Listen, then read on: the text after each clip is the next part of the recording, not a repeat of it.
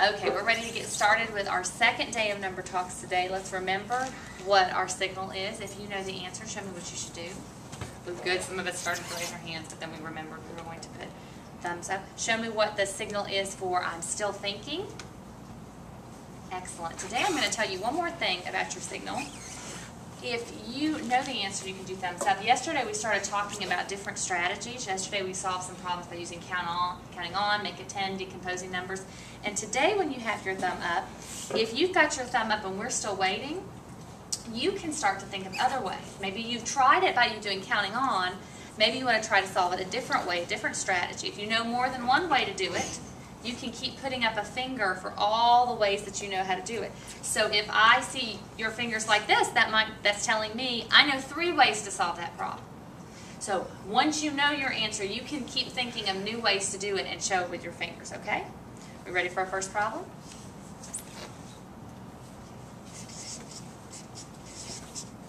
Five plus 5. Oh. Looking to see who has one way to solve it, who might have more than one way to solve it. Okay, Jayla, what's 5 plus 5? How'd you figure that out? Because we have double. Okay, because it's a double. Knowing our doubles facts can help us solve problems we don't know, so it's very important that we know our double facts. Who can give me an example of another double fact besides 5 plus 5? Brianna? 7 plus 7. 7 plus 7. We could have 10 plus 10, 20 plus 20.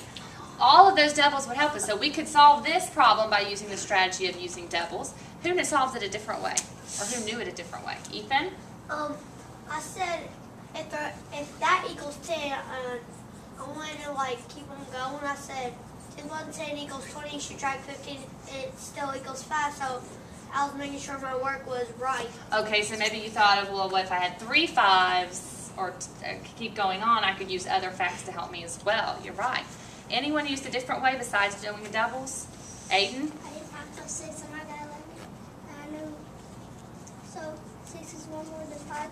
So I knew 5 plus 5 would be 10. Okay, so we've used doubles and then you knew 5 plus 6 was 11, so that means 5 plus 5 would be 10. So if you didn't know the double 5 plus 5, you could use another fact if you knew 5 plus 6 is 11.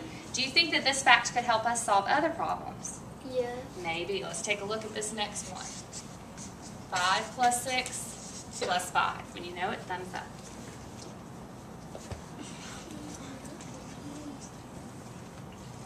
Remember, if you know more than one way. I saw a lot of thumbs go up really quickly. Hunter, what's 5 plus 6 plus 5? 16. How'd you figure that out? Because 5 plus 5 is 10. Plus 6 equals 16. So you took them, it's 5 plus 6 plus 5, and you changed the order and did 5 plus 5, and 5 plus 5 is 10, and 10 plus 6 is 16. What could we call that strategy that Hunter used? What might we call that, Michael? Make a 10. Make a 10. She made a 10. Why do we want to count? Why do we want to make a 10? Why would making a 10 be helpful? Why is it good to make a 10? Desiree? Because a 10 can make you be closer to that answer. Okay, so the 10 is going to help us get closer to our answer. What's very helpful about a 10? Why do we like 10s? Karis? It makes things easier to count. Okay, it makes things easier to add. Is it easy to add 10 plus 6 more? Yeah. Absolutely. So if I can find a 10, I just can add 6 on real quickly. It's very easy to add on to a 10. What else could we call that strategy? It wasn't just make a 10. How else could we call it? What other strategy could have been used to do that? Up here we did doubles and we made a 10, or we used other facts. So could we also call this a double? Yes. What double did we use? 5. 5 and 5. Who has another way that we could solve this? Faye? I remembered that 5 plus 6 was 11, then I added 5 more and it gave me 16. Okay, how did you figure out that 11 plus 5 was 16? Because I put the 11 in my head and I counted that 5. Okay, so she used it counting on here to help her get from 11 to 16. Who solved it a different way? Did anyone do it a different way? Christina, what did you do? I did 5 plus 5, and actually I knew that 5 counted on 5 more. Then I counted 3. Then I knew that was 13. And then I counted 4 more, and that was 17. So I took away 1, and it equals 16. Okay, so you went on 4 more to do 17. Oops, 4 more to do 17, and then you took off the 1. Now you did a lot of changing around numbers for that. Can we do that with numbers? Yes. What might be the problem with doing a lot of changing around of numbers? When we take a look at what Christina did, she added the 3, and then she added 4, and then she stepped back 1.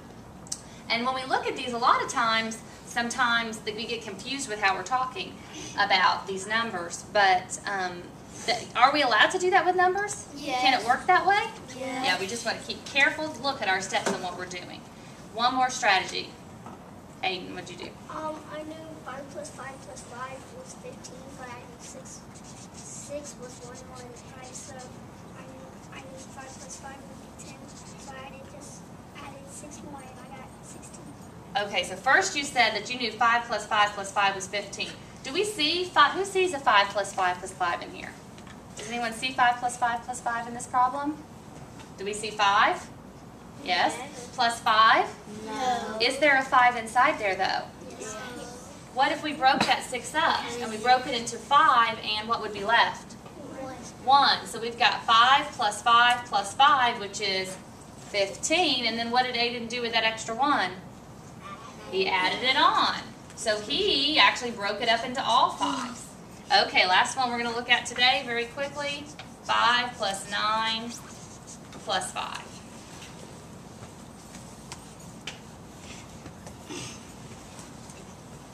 Remember, if you've already thought of one, think of another.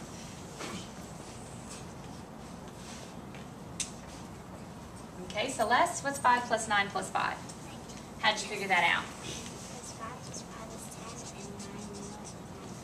5 plus 5 is 10, and then 10 more, or 9 more makes 19. What can we call that strategy that she used? What would you call it, Celeste? You used it as double, so she was thinking, I see a double, I know. Could we call that strategy anything else? What else could we call that? Landon? Make it 10. We could call make a 10 because adding on to that 10 made it really easy. Who did it a different way? Jayla, what did you do?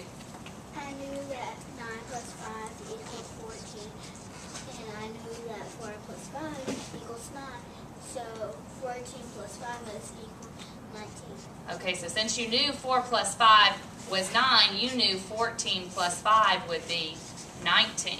Okay, did anyone do it a different way? Faye? I made my 9 into a 10, and I knew that 10 plus 5 was 15, and then 15 plus 5 was 20, so, and then I subtracted 20 from 1. And got 19. So she thought, oh, you know, if this 9 is not a pretty number, is it? 9's not easy to add on to things, is it? No. Not usually. So one way we can do that is we could change it to an easier number, right? Faith did that. She changed the 9 into a 10, so she could do 10 plus 5 and add on the 5 more. But then at the end, she had to take it back. Here at the beginning, to change the 9 into a 10, what did she have to add to the 9? A 1. A 1. She had to do 9 plus 1 to get it to turn into a 10. And then at the end, what did she have to do with that 1? Take it back. She had to take it back. Does anyone know what we call that strategy, where you might add something on the front of the problem and then take it away at the end? Ethan? Make it a 10 and subtract 1. Well, you could call it make a 10 and subtract 1, because this happened to be a 10. But we may find later this week that you don't have to always do it with a 10. There's a big word for that. Anyone have a guess? Okay, that word is called compensation. Say that. Compensation. If you compensate someone, you pay them for what they did. If I come and I mow your grass for you this weekend and you want to compensate me for my time, you're going to pay me for it. Compensation with numbers means that I can give something at the beginning of the problem and take it back at the end, or take something out at the beginning of the problem and put it back at the end. That's what Faith did. She said, this 9, I'm going to put 1 more with it to make the problem easier, and then at the end I'm going to take it back out. I'm going to remember that I took it back out. You guys did a great job with number talks. Let's look back at our strategies today. Which ones did we have? Did we see counting on happen? Yes. Did we see make a 10 happen? Yes. Decomposing numbers. Were we decomposing numbers? No. Yes. Where did we decompose numbers? 6. Here, that 6, we changed it into a 5 and a 1. So we had some decomposing of numbers there. And then we learned this new strategy word. What's this strategy word? Compensation. Faith might have introduced us to something that we should really try the next few days. You guys did a great job today, and we'll do another number talk tomorrow. Good job, guys. Goodbye.